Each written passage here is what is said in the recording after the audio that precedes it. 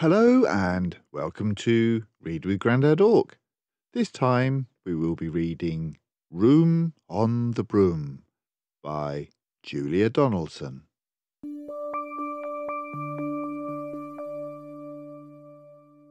The witch had a cat and a very tall hat and long ginger hair which she wore in a plait. How the cat purred and how the witch grinned as they sat on their broomstick and flew through the wind. But how the witch wailed and how the cat spat when the wind blew so wildly it blew off the hat.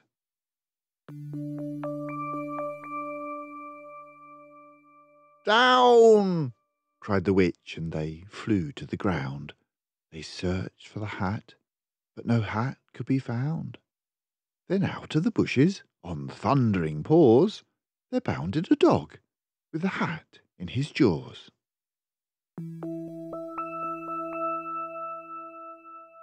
He dropped it politely, then eagerly said, as the witch pulled the hat firmly down on her head, "I am a dog as keen as can be.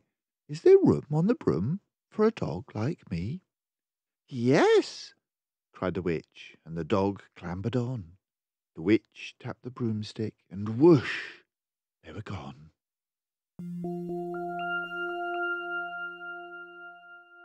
Over the fields and the forests they flew. The dog wagged his tail, and the stormy wind blew. The witch laughed aloud and held on to her hat, but away blew the bow from her long ginger plait.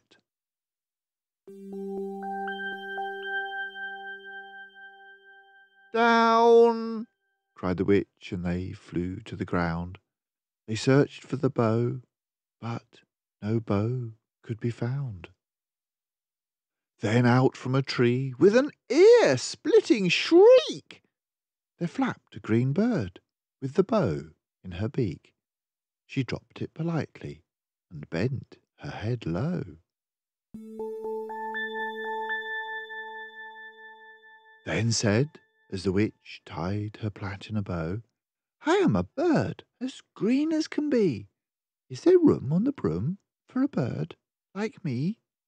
"Yes," cried the witch, as the bird fluttered on. The witch tapped the broomstick, and whoosh! They were gone.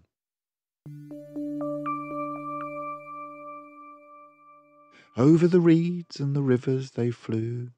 The bird shrieked with glee, and the stormy wind blew. They shot through the sky to the back of beyond.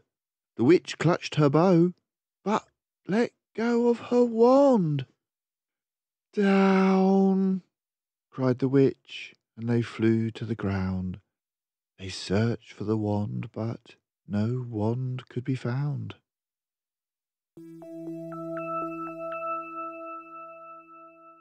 Then all of a sudden, from out of a pond, leapt a dripping wet frog with a dripping wet wand. He dropped it politely, then said with a croak, as the witch dried the wand on the fold of her cloak, "I am a frog as clean as can be. Is there room on the broom for a frog like me?" "Yes," said the witch, so the frog bounded on. The witch tapped the broomstick, and whoosh! They were gone. Over the moors and the mountains they flew. The frog jumped for joy, and the broom snapped in two. Down fell the cat and the dog and the frog. Down they went tumbling into a bog. The witch's half broomstick flew into a cloud, and the witch heard a roar that was scary and loud.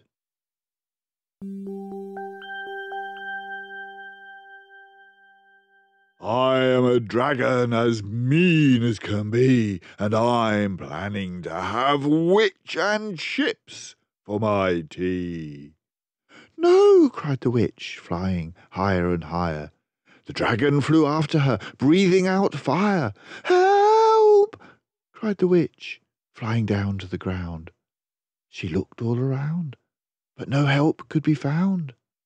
The dragon drew nearer and, licking his lips, said, "Maybe this once I'll have witch without chips."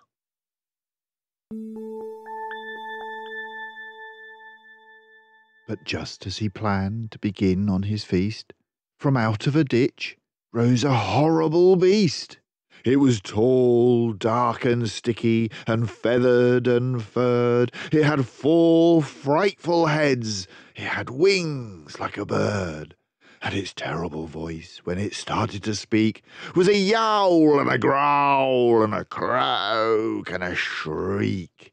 It dripped and it squelched as it strode from the ditch, and it said to the dragon, "Buzz off, that's my witch."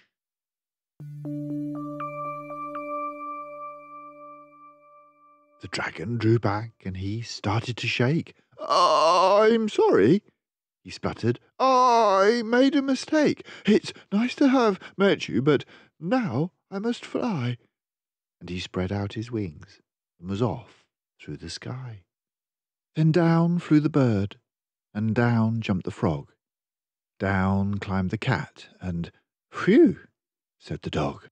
And "Thank you, oh, thank you," the grateful witch cried. "Without you, I'd be in that dragon's inside."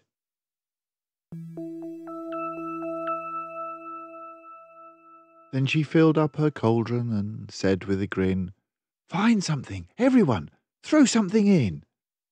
So the frog found a lily, the cat found a cone, the bird found a twig, and the dog found a bone.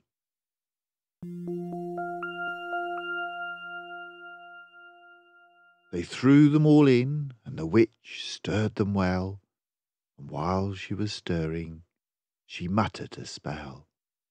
Iggity ziggity, zaggity zoom. Then out rose a truly magnificent broom, with seats for the witch and the cat and the dog, a nest for the bird, and a shower for the frog. "Yes!" cried the witch, and they all clambered on. The witch tapped the broomstick, and whoosh, they were gone.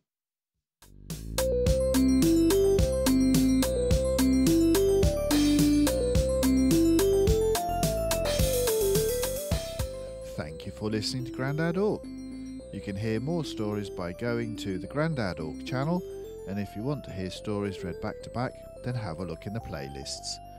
If you subscribe to the channel, then you'll know when a new one is ready. The books are available in most high street stores, libraries, and there are links to some online sellers in the description below if you don't have a copy. So, until next time, bye for now.